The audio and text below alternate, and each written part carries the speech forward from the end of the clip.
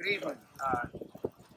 Happy to announce the repopulation of a portion of the Getty Fire.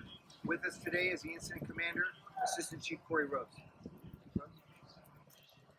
Good evening, everybody. On behalf of the Fire Chief, Chief Terrazas, and our local city council here, and the governor and so many people have been here helping us here. I want to officially announce the reopening of some of the areas here. So effective October 30th at 5 p.m. this evening, all mandatory evacuation orders and warnings are lifted with the exception of the areas between west border of Kinter Avenue, south border of Sunset Boulevard, the north border area just south of Mountain Gate Drive, and the east border area adjacent to the 405 freeway and the Sepulveda Boulevard. And we couldn't have done this in such a fast manner if it wasn't for the help of our local government, our federal partners, our state, OES, Cal Fire, and everyone that's come in here to really help us. We started early mornings a few days ago and got it fast and hard. A lot of retardant down. We put numerous people on the fire line here, and we were able to put this to rest. So I'm happy to announce that we're going to be able to get some people back in their homes. We still have a mandatory evacuation in order, and we're going to reevaluate that tomorrow morning. So is that any questions? How many people were evacuated to begin with, and how many people are going to be able to go back?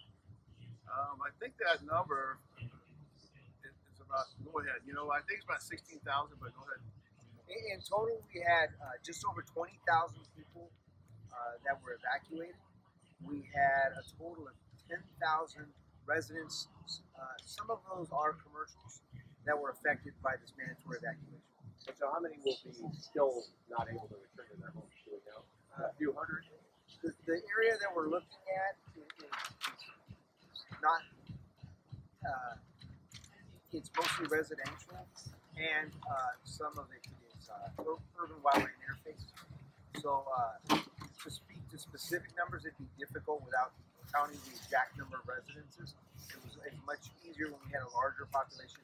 So when you talk about that wildland urban interface and the residences, it's very difficult to be able to pinpoint without actually counting those number of homes and knowing how many families reside in those residences. But you're talking a very small number in comparison to the 20,000 people that were affected with the mandatory evacuation. Chief, what are the issues in those particular areas that prevent you from allowing those folks back in just yet? What's happening there? There's still some open line where we don't have full containment on the southern border right there, and we have a number of our firefighters and resources in and out of there throughout the evening and throughout tomorrow morning. So once we put our folks in there tonight and get more containment on the southern edge of the fire, we'll reevaluate that in the morning, and most likely we'll be able to open up some of that area tomorrow morning once we really ground truth there's full containment on that southern border. Does it also depend on if it's still windy tomorrow? Wind has something to do with it, but we have a meteorologist right here on site, and what he's told us is what you see is going to kind of maintain itself. It's not going to get any worse, maintained throughout tomorrow evening.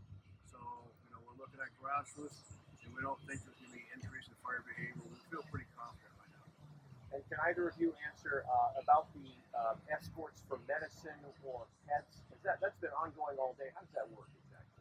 Well, we have escorts. We have LAPD because we work with them in evacuation. We get people come up with their addresses where they have medicines, pets. We'll have LAPD escorts that will actually go into those specific areas with fire resources rendered to ensure for their safety to get the specific medicines. And I'll just make this as an announcement. We had a funeral actually that took place in the mandatory evacuation area, and we worked with LAPD and with fire and local officials, and we're able to work together with the church and actually have this funeral take place today in the mandatory evacuation area. We thought that was very important to take care of, and we're able to do that. Wow, okay. Was that at a particular establishment, a church or anything? There was a church on Sunset Boulevard right here in the mandatory evacuation area. What was the church called? I can't remember. I'll get it for you. Okay. Anything else, John? No, just how many people are not able to go back in, do you think, tonight, or how many homes? It's a guess. I mean, I could guess probably, I'm going to give you a percentage. So percentage-wise, we're looking at about 85 to 90% of the people able to go back into their homes, or so that just a small remainder left over. Hundreds? Dozens? Hard to say, huh? It's really hard to say. Okay. I can give you one more thing. I know one of the things the fire chief really emphasized throughout this fire was the use of technology and how that technology assisted the incident commander and the operations section in making their decisions with regards to evacuations, looking at fire modeling from previous fires. So we really talked about a lot how important technology was. In that same arena, if your viewers will look at LAFD.org and click on news, it will give them a map, very similar to the map behind Chief Rose, and they can type in their address, and that address will actually show them whether or not they are in the mandatory evacuation area or in the area that has been lifted. So they can just type in their address, and it will tell them if they can go home or if they still have to be evacuated. Cool. That's new, huh? Brand new? We're always working on technology and what we can use to leverage and make things better. Makes everyone's job easier. Okay. There we go. Thanks a lot. Appreciate it. Thank you very much.